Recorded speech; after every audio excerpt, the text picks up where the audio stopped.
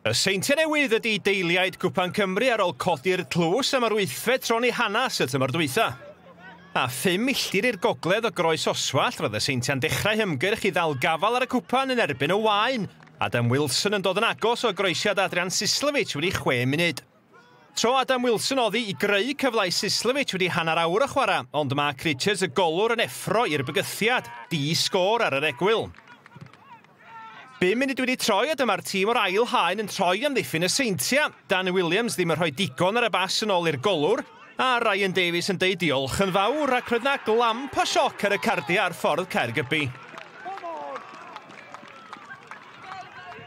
Doedd y Seintiau ddim am roi'r ffidil yn y to ac roedd na gyfle i Declan McManus o'r smotyn, ar ôl i'r Albanwr gael ei lorio yn y cwrt gan Mark Richards.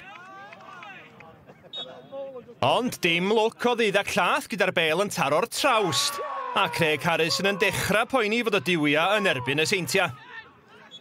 Ond Cestyn Davies oedd y gwaredwr, yr amddiffynwr yn gwbl rydd ar y postyn pella i fynd ar gêm i giciau o'r smotyn. Sislevich gynta. Sislevich yn sislo. Adam Williams i'r Waun. Adam Williams yn wael. Adam Wilson nesa, dim traffath i'r rhif 23. Conor Roberts yn cael blaen i fus at gynnig Tom Williams. Ond bydda golwr gorau'r byd ddim yn arbed cic berffaith John Routledge. Louis Middlehurst nesa, lawr y canol wrth gwrs. Dim cweit cystal ond lawr y canol ath Ryan Brobl hefyd. Ond i ganol y coed a thergyd Dale Davies a'r Seintiau'n osgoi embaras o drwch blewyn.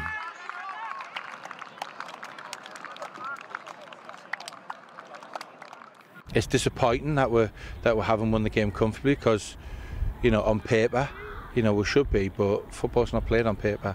You know, I think you got to give huge credit to Chirk to, you know, they've hung on in there. You know, even though we've missed a penalty in the 90 minutes as well. You know, and a couple of opportunities at the end where we could have been comfortable with 15-20 minutes to go. But yeah, you know, we're through.